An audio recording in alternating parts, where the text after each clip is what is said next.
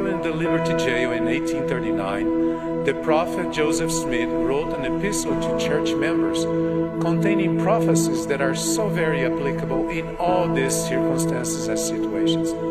He wrote, "All thrones and dominions, principalities and powers shall be revealed and set forth upon all who have endured valiantly for the gospel of Jesus Christ.